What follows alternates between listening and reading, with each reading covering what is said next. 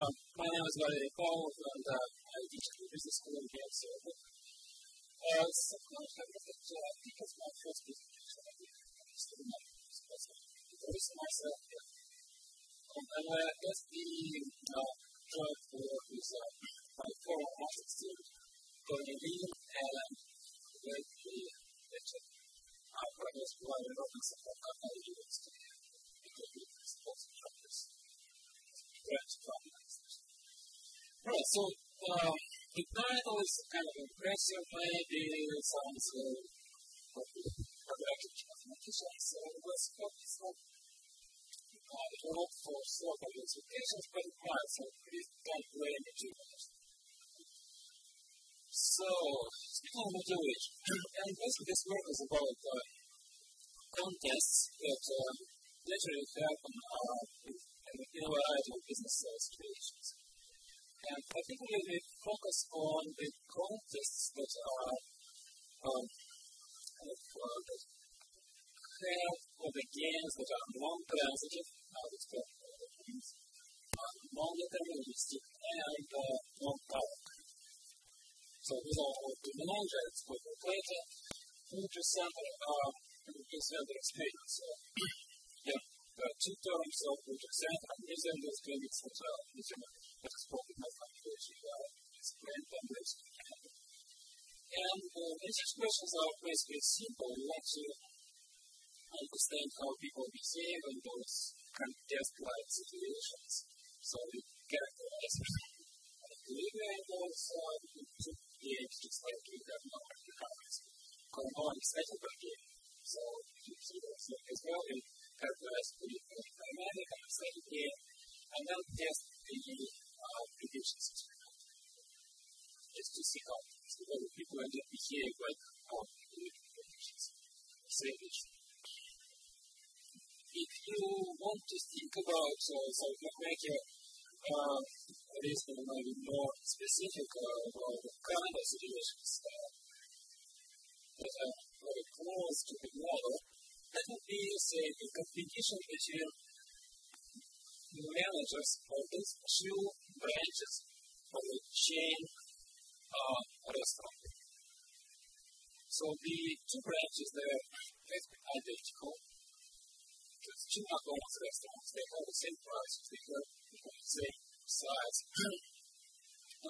same everything. Even the one is going to be the same. The one is going to be random, but very strongly placed into that. So that's the kind of ideal case scenario, what is called everything else being equal. So what makes the difference? That's what we're going to find out. And the way what makes the contest is that, well, these are two branches sitting in right, but eventually one of those managers is going to be appointed as a district manager. So for a branch manager to district manager. And the assumption is that, well, the company, they can look at the performance of these two restaurants and constantly compare the profits. So whoever makes the higher profit, well, that guy is going to be the district manager at some point later. So, and that's the context.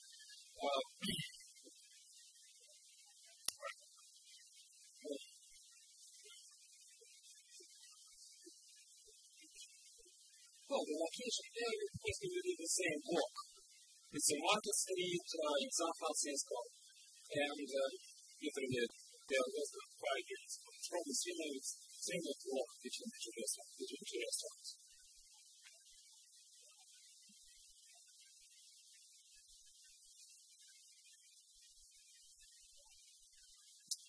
So, few terms that I'm going to use.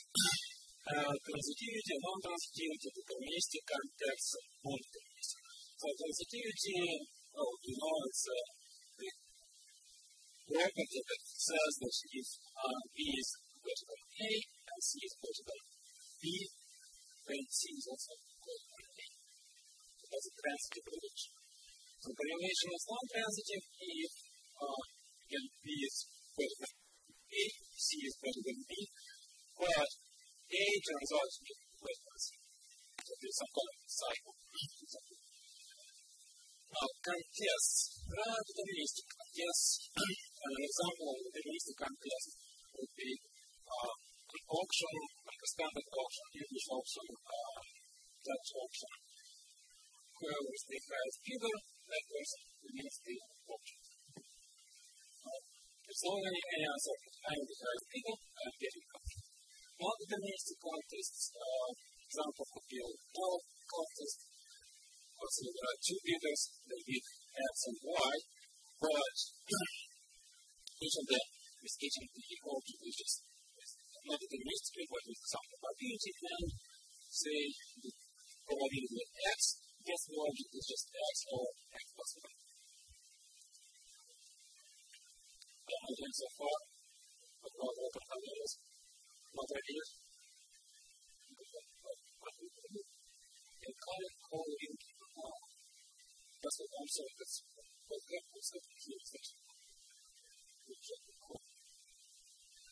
This room is also equipped for video conference and for on the screen. Sometimes there's a pop-up you can use you get a current call. Alright. So, right. I'll put Alright, so examples of non-transitive claims.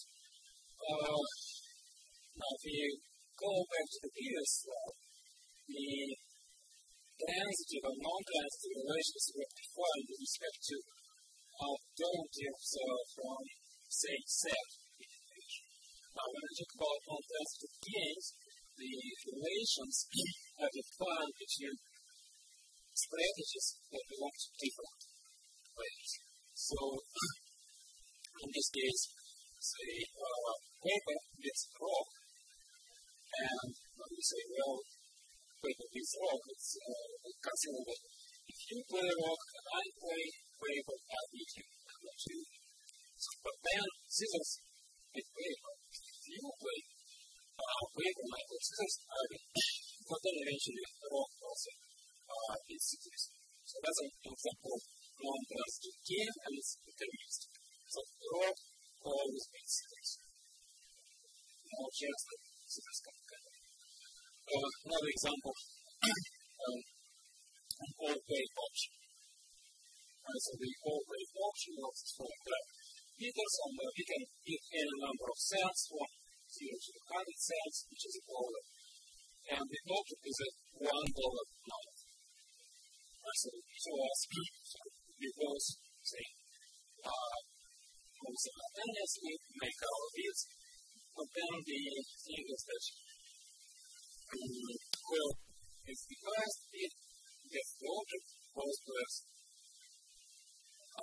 play their bids. Now, if the deterministic bid, because for always get whoever gets the highest bid, that person gets the object. Now, non-deterministic games, an example is a non-transitive dice. Well, it's kind of artificial mark-up about this. I don't know, I didn't know about I'm curious to know more.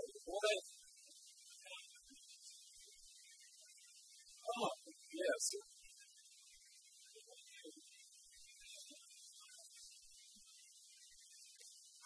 Right, so the preference relation, if you think about choosing these different times, different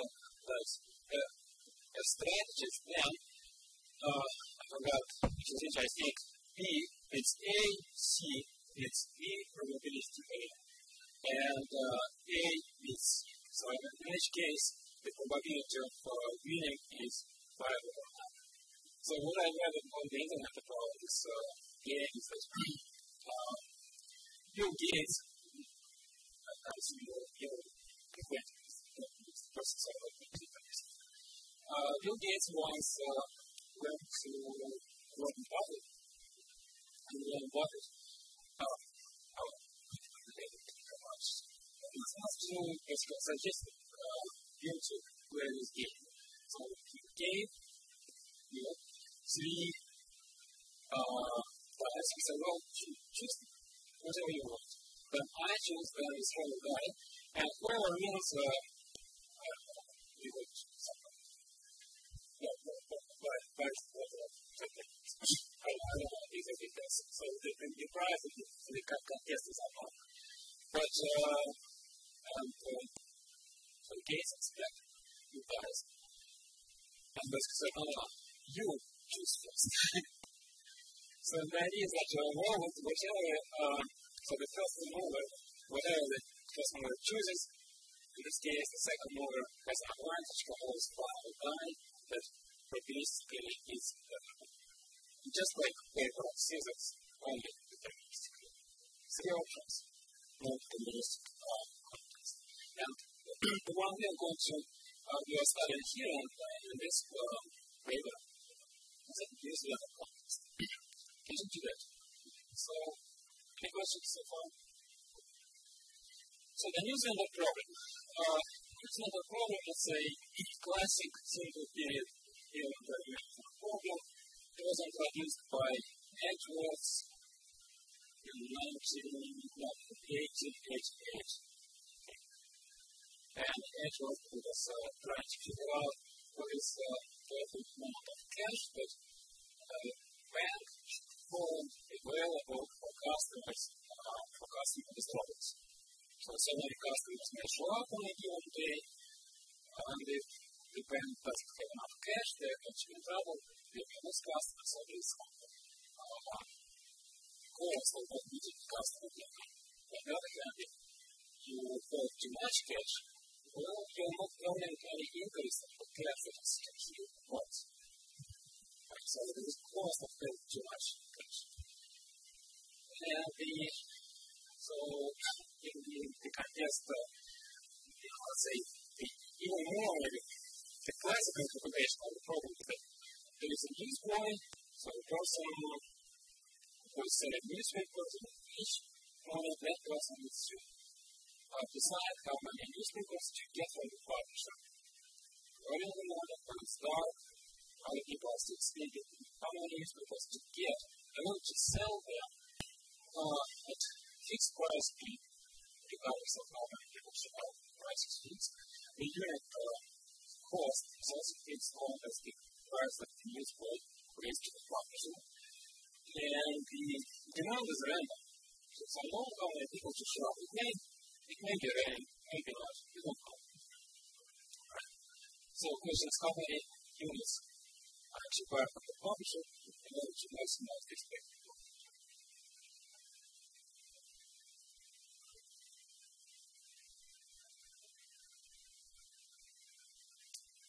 Well, the solution, you can, because in any case, just calculate your expected profit. Either cost for night, or numerically, you can differentiate the expected profit. But really the easiest way is just to look at the first order conditions directly and say, here's the same favorite approach, marginal revenue equals to marginal cost. Now, the marginal cost in this case is just marginal in terms of the number of units. So they define the margin instead of the variable interest is the number of units. And the idea is that, well, suppose we already have Q units in stock for whatever reason, and we decide whether we should order or buy from the publisher one more. So in this case, it's marginal. And the way we figure out whether it's worth doing or not, we assume that we can only sell that as the marginal unit once we sell the original Q units here. So that means that the chance that we are going to sell that unit is the tail probability of the tail function of Q. And that gives you the marginal revenue. That's how it works. Price times the probability that you're going to see demand greater than Q. And the marginal cost there is not only uncertainty, it's just the price that you pay for the function. So, an example, we using the study, the experiments, which is standard kind of thing, which we always see in one. Zero to 100, they say often the price equals 4, cost equals 1, and then the optimum number is 75. So we expect it practically. It's easy to characterize that it's just a parabola. Good. So that's what we have. Any questions? And this problem, so why it is a problem? Because it happens pretty much everywhere. So as you work analyze one of the problems that are called this situation question, let's say an example is where people can sell flowers, fresh cut flowers, pretty much everything that has characteristics of a single period product. So there is no tomorrow. So your product is going to expire. Your product is going to perish. So you have fresh cut flowers, and they're going to be to last for long. They are utility.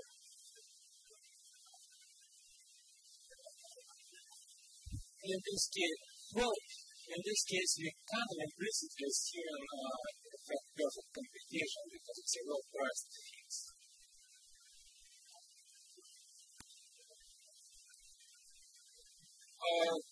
So it's right. So it's something like that. So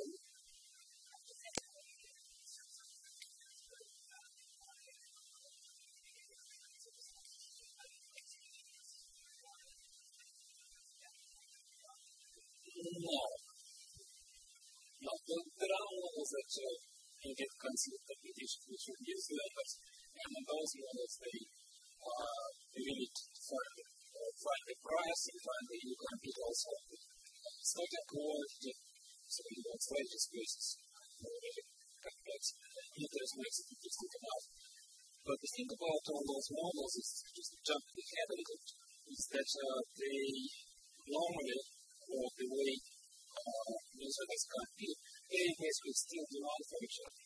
Or they sometimes say, if I didn't stock enough, and my market there is too much demand, then there will be demand for getting all overflow to a spin-off.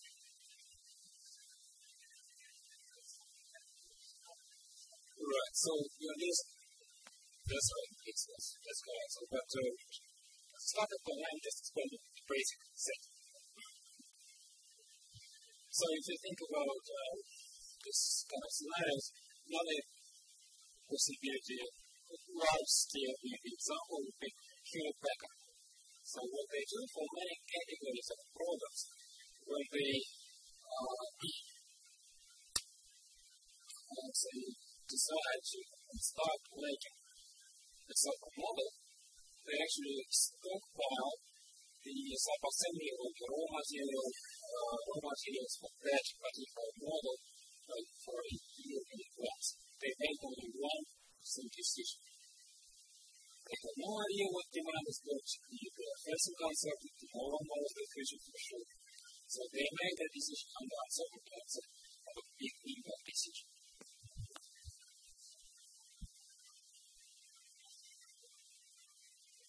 Now, this model, simple explanation, marginal error equals marginal cost. So what Schwarzer and Cauchon, one was that, well anyway, so two interesting people, they got that problem yesterday just to see how people are going to do, because that's actually a very important practical problem. It's important to understand how people are actually going to make decisions on this. So they got that and they think about it, people are not figuring out that marginal gain is marginal cost very well, and not making optimal decisions. So the average efficiency of the average product is only 85% of the maximum product. And only, surprisingly, only about 10% of participants were able to make optimal decisions. Now, participants were the base students for MIT. And they were in the second year MBAs, and they started this problem in the first year. there are only 3 people out of 30,000 that they reported that 3 people who were able to figure out what the recipe. But then, midway, some good experiment, one of them decided to do something. So the problem is not really straightforward. Now, if you look at the picture, if you look at the aggregate or the average or the quantities, well, they look like this. So the demand goes from 0 to 100. And on this experiment I have, so on this chart, I'm using a chart from the whole way. That's the point is that there are 3 conditions for this chart on this diagram. One condition corresponds to low cost. So in that case, we have to compare the quantity 75, just like an example. Then the other condition is high cost, so equals 3, price equals 4, so the order will be 25, so it's 75 and the third condition is C equals 2, price equals 4, so the order should be exactly 2. That's what it looks like. Now, the average orders, and that's this been several experiments. The problem turns out that the average orders pretty much always fall between the optimum order and the mean demand. That's the fundamental observation. It's robust, but really hard to observe. And Schwarz and Pavlov called that multi-sector.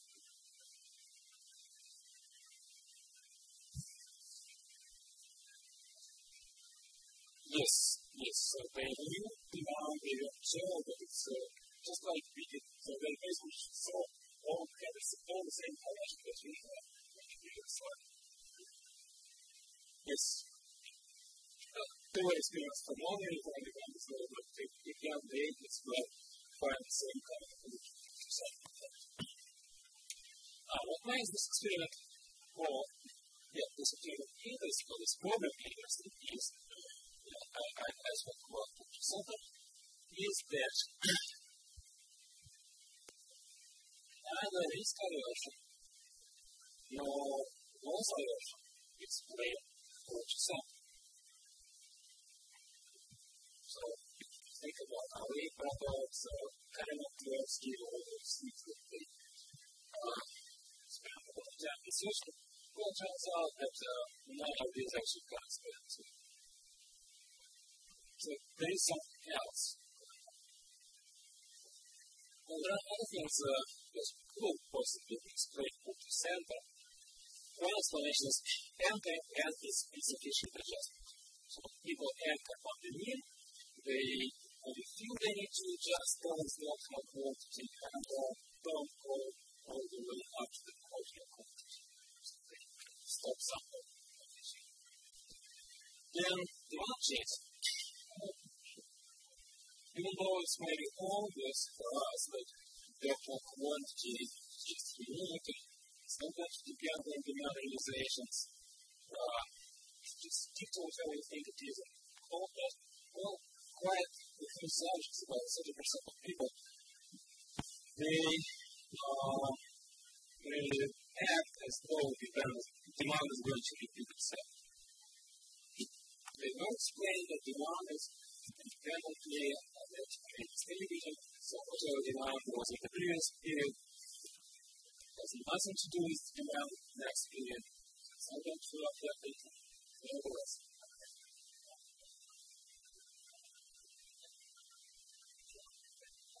The U. Yes. Right. Yes, sir.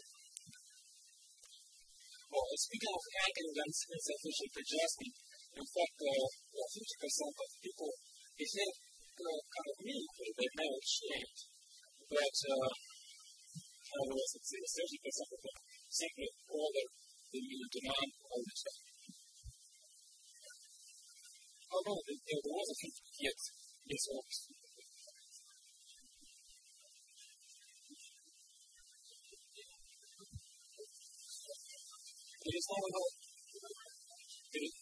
There is no leftover stock. Everything expires free.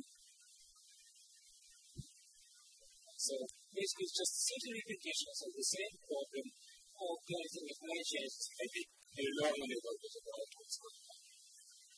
But each time is just like a new life. So, minimizing, and if you think about demand chasing, if you suppose order exactly the past demand realization, then on average order will be 50. Right? Because the new demand is 50, so average is close to 50. That explains, that's how demand chasing is going to work. So, similarly, there are people trying to minimize exposed inventory error. So they place this large quantity of demand small, and say, I just have all too much, I have so much unsold stuff, I should increase my quantity. And so, similar to demand chasing kind of simple mechanics. Overconfidence is really a model that says, people really don't appreciate the reliability. It's a problem generally that we deal with random methods. And instead of really solving this problem or finding demands in which they effectively or they act as though they're solving the problem with uniform demand, say 35 to 75. So that kind of squeezes everything to the center. And talking about controls on to the center. So they are overconfident in how much reliability or how well they can predict what is going to happen. Now, well, one of the problems that we don't address but still find to know is that actually multi-standard exists only in 50% of orders they actually receive lie outside of the 50% of zone. And all the theories, and also what we are doing in this research, we only try to create decisions that fall in multi-standard, but we realize that most of the time decisions go somewhere unqualified. So I mentioned that there were different studies, and that's how the typical results look like in terms of the efficiency of the decisions. So over time, there is some improvement of the efficiency, and in this case, people play for a couple of periods. So there is some learning, slow,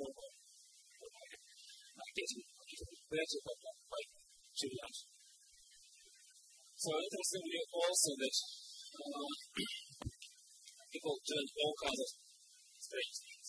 So in this particular experiment, about 60% of people order the original quantity. So they feel that about 25 to 60% simply order the new demand. And so really, there's over 50 all the time, that's the point. I'm sorry we didn't get to the model yet, just the latest there. So, now, some people believe that future demand is positively correlated with the pasteurization. Some people believe that, again, substantial numbers like 25% of those, 25% of all people, 85% of people believe that future demand is going to be negatively correlated with what you want. So all kinds of things. And they're going to, at the top of that, you're going to study competition of people in this environment. So already understanding what people do without competition is not an easy task, and the whole which you do is going to start, is going to make sense.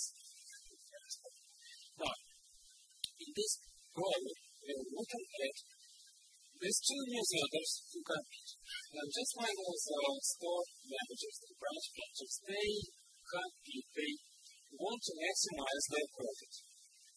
But also, they compete for this price and the size alpha as their bonus. So if you remember this very about the promotion to district manager, well, that's the bonus, promotion to district manager. Which happens with the probability, well, that's their eye may start over there. So that's follow the profit maximization. We only have expected profit. That's what we talked about so far. Now we start talking about materials areas that compete not because of any kind of interactions with demand. Like demand speak always, so what needs that much, and some of my customers are to you. The other way, in this case, the markets of these areas are just completely separated, they're perfectly isolated. And the only way they compete is through not through markets, but through the products.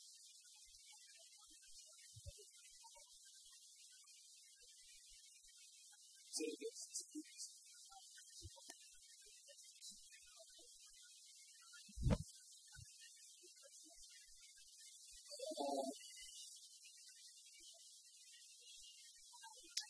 no, that depends on the organization. So here we look at the organizations.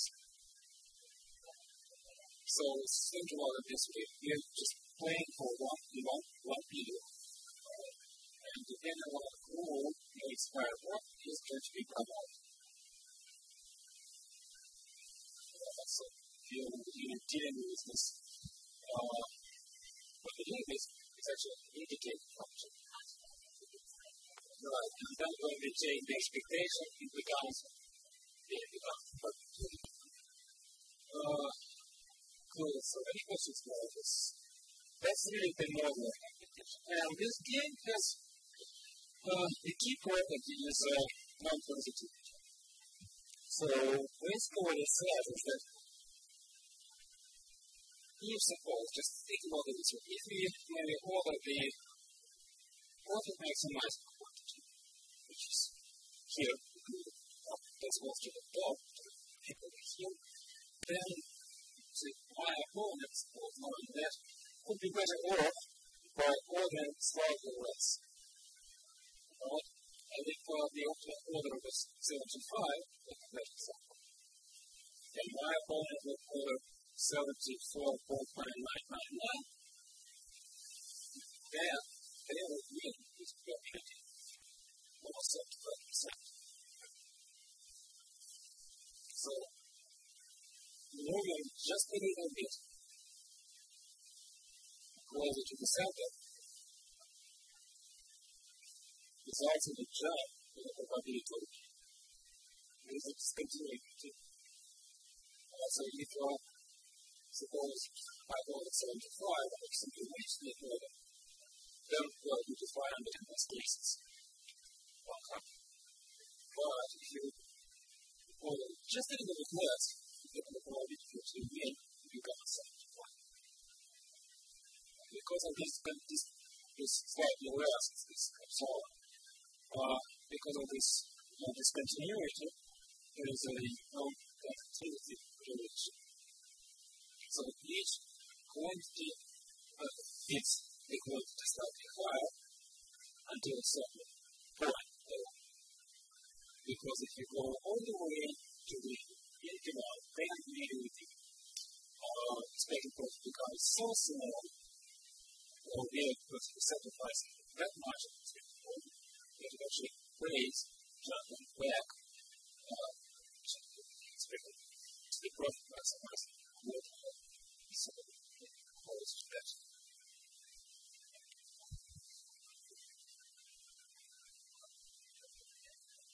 Which one? Oh, it's constant. No. The markets are isolated, customers have no idea of its contribution. From the customer perspective, it's no contribution. It's only in the minds of its managers.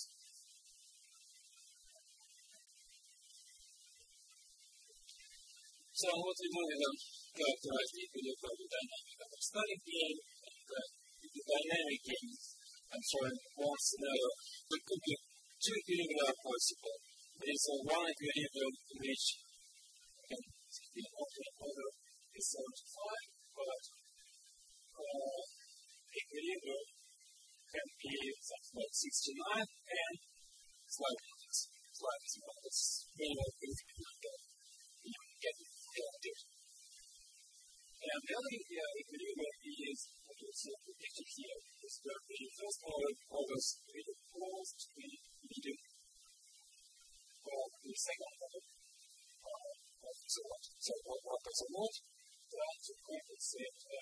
possibility to get which is much probability because the probability is already almost 50-50.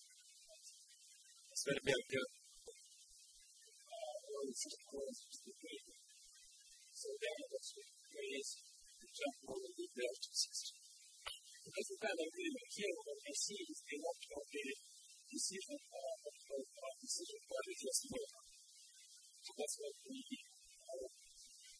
very function of the first order looks like.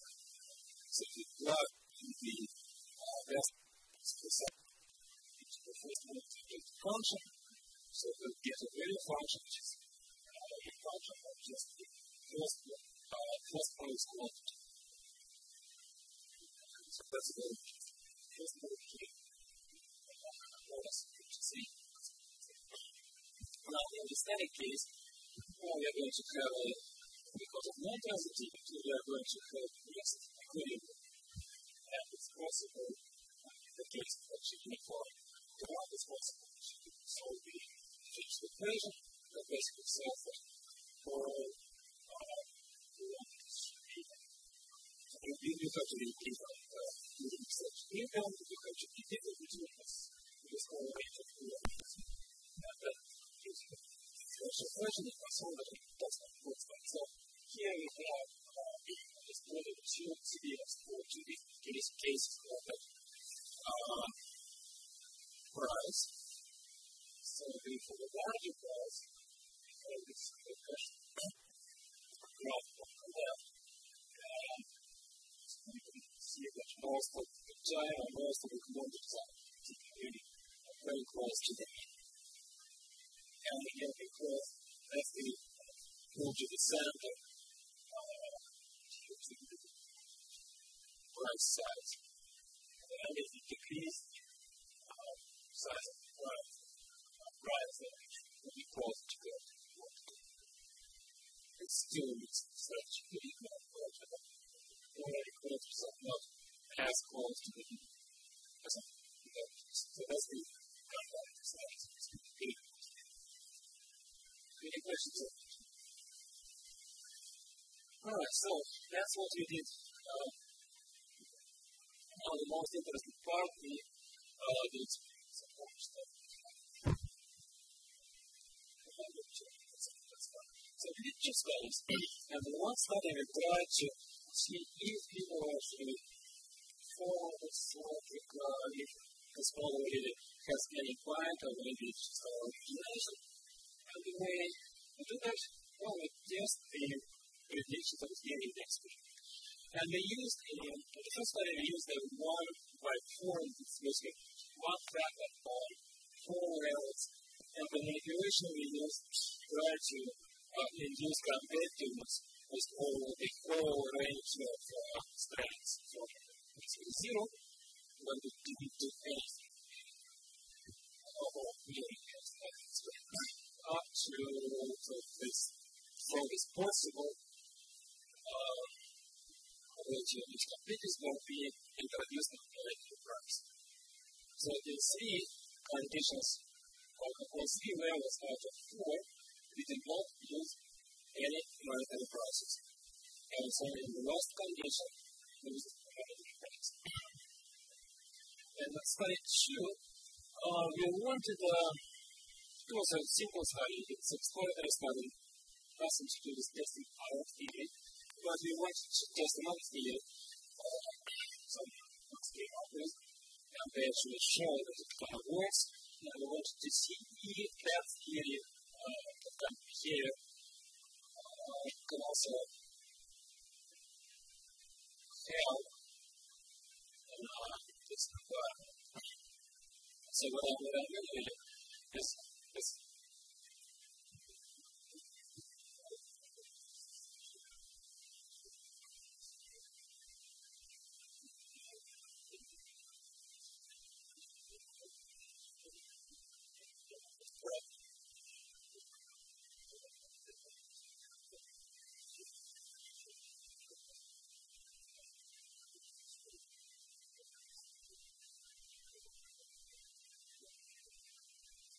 for you. I think so.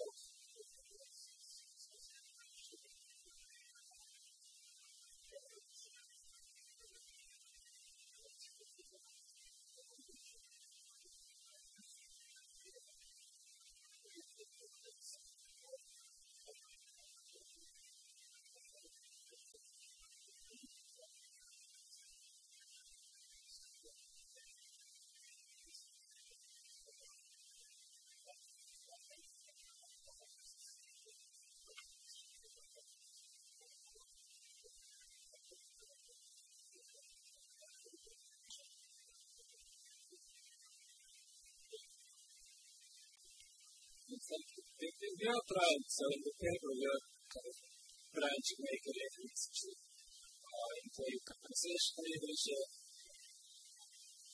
So if I have 2 minutes, I can go back to that. Yeah. So the study 2, the mitigation function, study 2 comes from this. That kind of competitiveness, as we are going to see it actually, well, as we already saw in our presentation, that actually has profits, expected profits. And similar, well, this is a different problem, but somewhat similar context with the vertical competition between supply and retail. And what work and group try to accomplish, they try to see how increasing social preferences may affect the efficiency of that supply chain. In this case, there is just a vertical competition.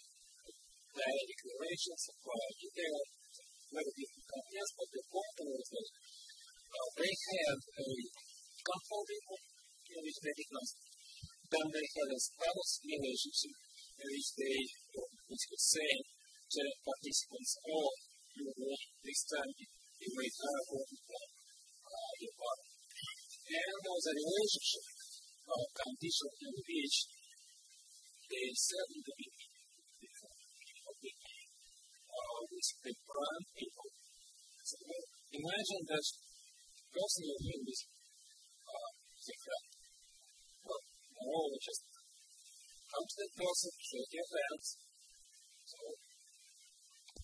you're not friends, you like each other. So that's what they don't have as the result. So if you look at the status relationship, so what we can see on this chart is again, the efficiency of the supply chain, and the status relationship is actually positive. It's the status condition is small, and the relationship condition is the highest. So the competition here is destructive. It destroys profits, but you can counteract that with behavioral factors if you manipulate it. So that was our motivation for running some of this. So in this experiment, now study 1. Let's use an example of this the phrases we used. And what we've done, remember when I was talking about ultrasound, I mentioned several models that can explain ultrasound. So those are potential factors that are driving this kind of behavior. And now we wanted to control for all of them and really keep all of the competitiveness. And all everything else are the remote control for everything else. And therefore, what we've done, this experiment is pretty much a standard newsletter kind of experiment. People know market demand, just like we were talking about before.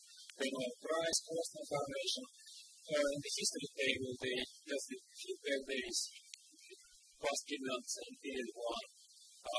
This is your fourth period 1. Now, the key thing that we've done was what we object to things. First, we introduced a reference for a player from past experience. So that player was not even present in the lab during the study.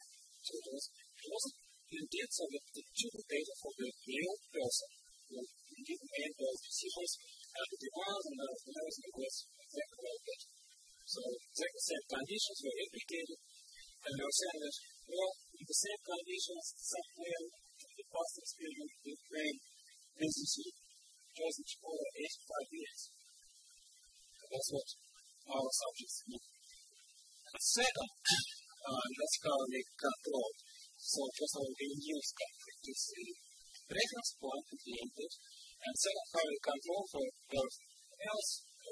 The second one of the triad is to control is we restricted the choice for the quantities one more or less than the reference point. And we want to see right, and the way we manipulate, so what we manipulate is one of the experiments. was the number of columns in the history table. So after a certain number of periods, you will then introduce the next column shows currently as present. Not saying anything about you must calculate it. Not saying that now, years after another 15 periods, we then introduce another column in which we do make comparison of the process and say, oh, you actually make harder, you know, do that. And then finally, under the first manipulation, we introduce another column in which we explicitly all the regular columns. In that case, was 50 tokens. So that's what we've got. Pretty much already from the beginning. So that's a result of a logistic regression. And it shows how more likely it is for people to make a product closer to the mean. And already in the intercept shows the baseline condition in which we just showed the order of the past player. And that value of the result is positive. It's more likely for people to choose quantity closer to the mean. Right from the start. And then as we do these manipulations, well, the size of the effect increases. In the second part, it's not statistically significant, but right now it's really still not huge. As we have no data, it might become significant. And that's what the data looks like. We didn't have very many decisions made by the past brain. The role of the chip. So the circle, the size of the circle, represents the number of observations in the relation. So that's what we see here is that the result of X is the order of the past brain versus the shift towards the mean. So when we here, for example, 35, since we see the order quality is 25 for the past brain, but average, so now we are looking at the average shift towards the mean. It's quite poor in its color, such as 25 point. And also, about 50, that always becomes small. So people choose that quality to quantity.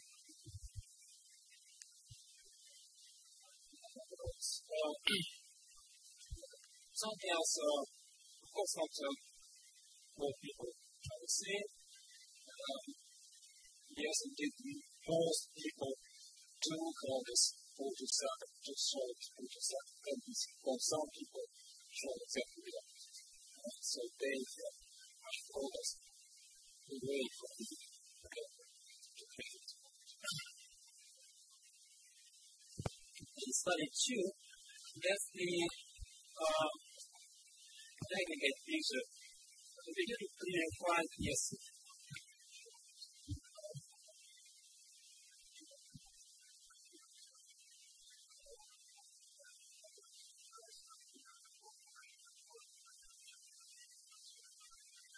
That's what we basically done in study 2.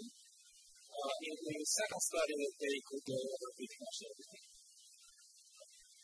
So we also, but we just think that if these two choices, we should be able to argue, to make a stronger argument that